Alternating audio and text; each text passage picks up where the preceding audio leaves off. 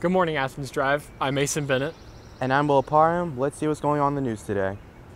Just a quick message for anyone interested in playing women's basketball next year. Stop by the front office and see Coach Stevenson for all the information.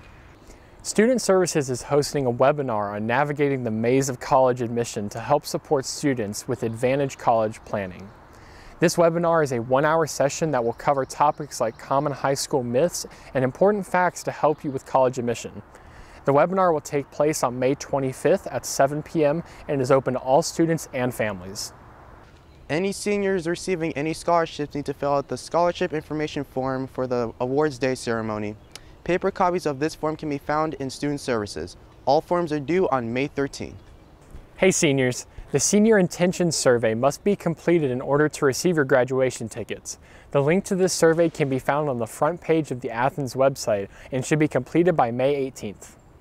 Attention all STEM students, your STEM project, including your poster, is due on Wednesday, May 11th. There will be a work session on May 11th in the cafeteria for some last-minute touch-ups. The STEM Posium is a mandatory event on May 18th. Students need to arrive by 5 p.m. Hey Mr. O'Malley, what's going on with seniors in student government?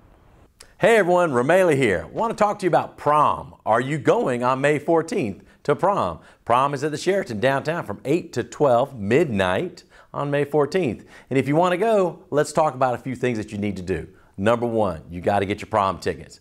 You can buy your prom tickets online through the school's website. Just click on Parents and then Online Payments. You can buy them there.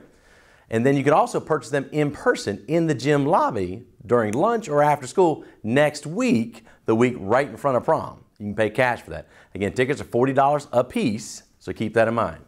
Next, you need permission forms. Now, if you're an Athens student, you need a permission form. You can get that off the school's website as well. And if you want to bring a guest that is not an Athens student, you need to print out a guest permission form and fill that out.